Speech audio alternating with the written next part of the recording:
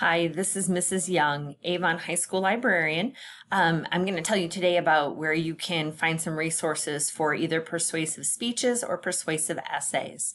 So we're going to go to the Avon Community School Corporation page, so www.avon-schools.org, and we're going to click on where it says select a school and go to Avon High School. Once we're there, in the gold bar in the middle, there's a tab that says library, so we're going to click there. And then just remember, click on the link above my head. I use a Google Sites, so that's how we're getting to that. So click on the link above my head. And then we are going to be doing research. So we're going to be looking for research articles in databases. So we'll click there. And you can see that they are sorted by different topics, and I've got one right there that says controversial issues. So that's what we're going to focus on. We're going to start with this top one that says opposing viewpoints. I do want to show you one piece of information though. Right here, if you are not at school and need to do research, there is a button that says click for passwords for databases. When you click on that, it is going to give you a link and ask you for a username and your password. It's your computer network username and password, so your student ID number and your password. Once you have that, it'll pull up all of the passwords that you need to use from home. That's really important to remember. The library pays for you to have access to these databases, and this is not information that you can get from Google or anyplace else. So in order for you to have access to those, we have to password protect them so that everyone can't have access from home. But at school, you should be able to use it just fine. Okay, so we're going to go back over here to where it says opposing viewpoints. We'll click on that.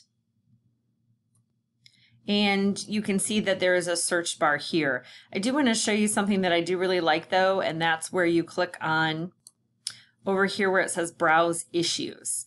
So in the Browse Issues section, if you don't know what you want to do your persuasive essay on, you can look here and you can see that there are a ton of different things. Like there's even national debate topics that they have on there.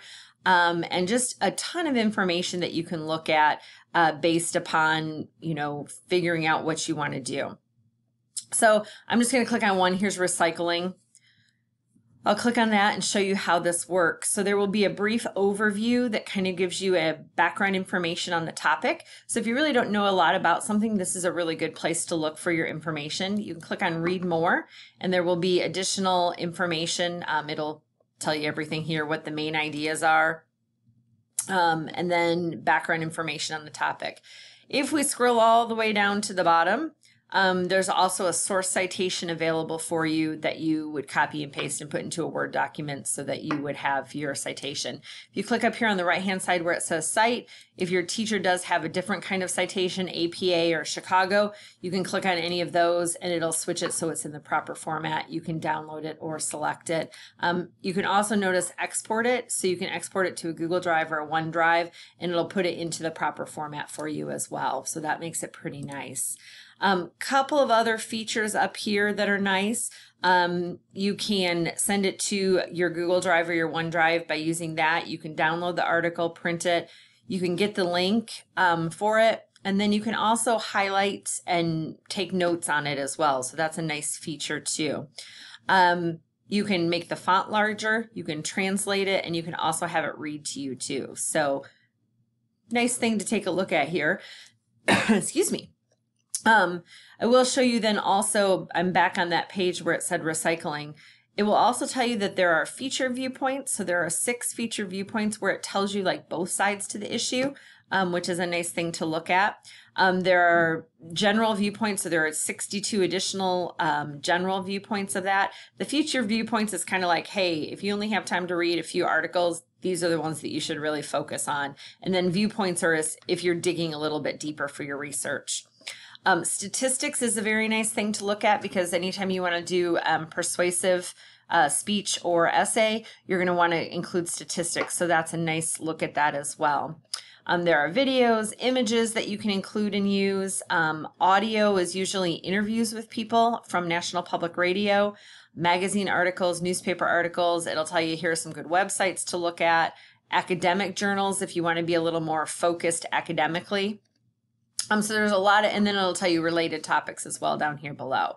So each and every one of these is a separate source. So if your teacher says something like, hey, I need you to use 3 sources for your paper or your speech, they're all in here. You don't have to go anyplace else. So this is Opposing Viewpoints is a really good database to use. So I'm going to go back here to the library page, and our other controversial issues database is called SIRS. So the SIRS database is also a great one to look at, and you can do a general search on your topic right there at the top. But it will also say, hey, here are some of the trending topics that we have that you might want to take a look at. Here are the ones that are really good to take a look at. They're editor's picks. And then if you need help choosing a topic, it's all broken down here by different topics, but then you can also go to all leading issues. And then there are going to be just tons of pieces of information that you'll be able to look for. I am just going to pick one. I'll pick homelessness here so you can see again how it's set up. There will also be a summary, just like there was in the other one. So you can read the full summary there. This one's broken up by viewpoints. So depending upon which view you're taking, these articles support this viewpoint, and these articles support this viewpoint. There will also be critical questions that you could answer, great like thesis statements or the main point of your speech. There are some editorial cartoons, there's timelines, there's just a lot of information in this. If I go up to these articles here, and by the way, also you can find more sources, so it's not just these 6 articles, there are more than that. I'm just going to click on one of these again so you can see that you can save it, you can cite it, you can print it, you can email it. There's your summary, it'll read it to you just like it did with the other one, so real similar setup to that. So as you can see, there are a lot of pieces of information here that you are able to use. Again, not available through Google. These have all been tested and approved to make sure they're good quality information for you to use for your topic. Good luck on your persuasive speech or essay. Thanks for listening.